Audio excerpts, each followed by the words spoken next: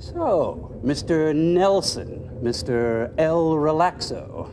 That's nice. Maybe I'll just have you do your invention exchange first. First, you hear me? First! It's a beautiful day. You're out for a walk when you spy some porcine, freckled bratling enjoying himself just a bit too much.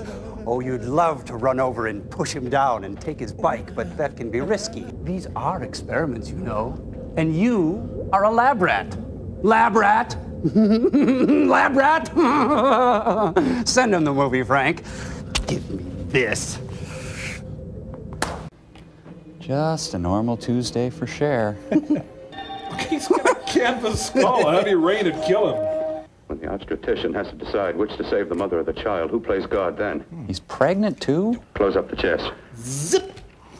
I'm about finished with the cerebral area. Oh, leave his area alone. I'm so close now, so very close. You're different, son. To be able to transplant limbs and organs. To boldly go where no man... Don't go too far. And don't cry over spilled milk. And don't count your chicks before they hatch. I'm out of here. Your dad's such a boner. Taxi! You'll enjoy the tight suspension of the Mercury Comet. Wow, that was my prom theme. What's this? Our fanatical physician and his fickle fiancée speeding to their country cottage? Diarrhea is like a storm raging inside you. Well, we shouldn't have eaten the Jack in the Box. Honey roasted. Honey roasted. So, like, if you find a big box marked Hamdingers, Guys, you're not... there are no more boxes marked Hamdingers. I know that. Look, I promise I won't leave you, okay? Okay. Come on, cheer up. Okay. Cheese plate. What? What is it, Gypsy? It's not cheese. Well, that's nice and all, but I want something sleazy. Senor Wences and Evita out on the town. Talk to your hand. So, you a goa, eh? Goa? Nudge, nudge, know what I mean? Meanwhile, at Kurt Cobain's house.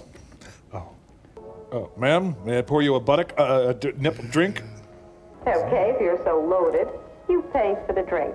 I already did. Oh, I ate your shift meal. Are you hustling for the house? I hustle for myself. Oh, sorry I offended you. You really have a lot of integrity. I'm getting nervous. I'm over 21. 21? She's over 41. Oh. I've got to see about helping somebody. Somebody who needs my help very Hey, badly. this is sick. Ugh. That when you got me feeling so good. I don't know. I just have this feeling she's really a shoes person. Together we could have revenge. Revenge, a dish best served. Oh.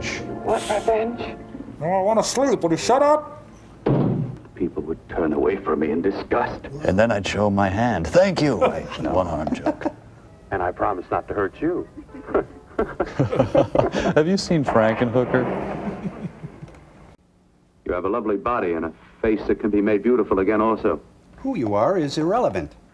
I have been knocked around so many times. What's one more? I've lost count. She must have lived with Ike Turner. Oh, that hurt. Oh, that stings. Now he's going to fall into a pan of lemon juice. Stupid.